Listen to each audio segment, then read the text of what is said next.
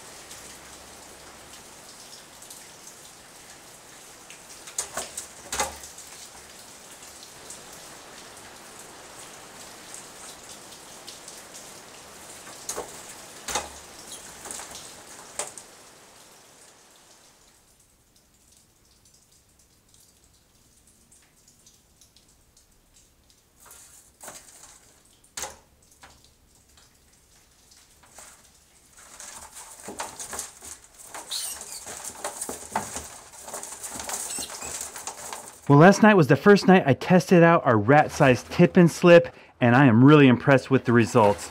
They couldn't resist the bait. They walked out there and dropped down. One time it got stuck, but then another rat reset it and it worked well. So you do have to work with this counterbalance and get it just at the right balance point where it always flips up. But down below, we have a barrel full of rats. Now what we caught are two larger rats. Those are a native species called a dusky-footed wood rat. They're over there. And down below here we have 4 non-native invasive brown rats, also known as Norway rats. What I'm going to do is I'm going to deal with these. The dusky-footed wood rats are native species, so I'm going to take them out in the wild and let them go. Then we're going to dispose of the non-native invasive brown rats. I'm going to grab the gloves and show you some dusky-footed wood rats. Now I'm going to try to do this without getting bit.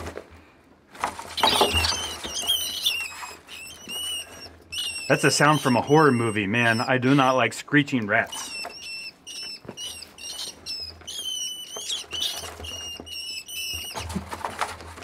They're jumping at me, but I'll get one.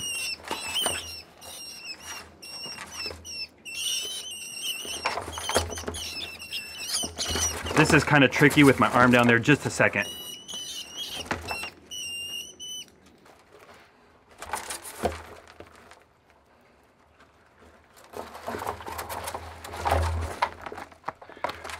We got one of them.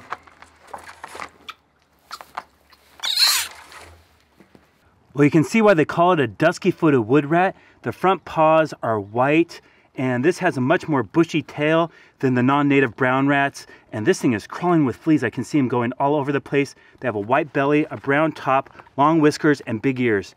Now I'm gonna let this guy go out in the wild, and we'll get the other one.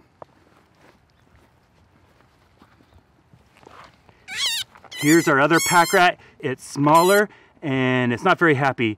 I really like pack rats except when they get in buildings and cause damage, but out in the wild they're really cool animals. So let's let this guy go as well. Well, overall I'm very impressed with how well the larger rat version of the tip and slip worked. The smaller version works well on mice with a 5-gallon bucket, and the rat version mounted to a 55-gallon barrel is a rat catching machine. Now this is just a prototype. The inventor is still working on the final product. I'll put a link to his website down below if you have any questions. The reason I think we caught so many rats is, first of all, we clipped the back so it didn't tip, and we spent several days turning this into a feeding station. The rats became very comfortable. Then we pulled a switcheroo, and one night we caught 6 rats, 2 native pack rats and 4 non-native invasive brown rats. Now I'm going to end this video by saying thank you. On this channel, I've posted over 800 videos on YouTube, and currently I'm posting new videos every Monday and Friday. So if you want to see the best videos on how to catch mice, rats, squirrels, chipmunks, moles, voles, and gophers, stay tuned. Now I'm going to dispatch these rats and feed them to wild animals, but I'm going to post that in a future video. Thank you so much for watching.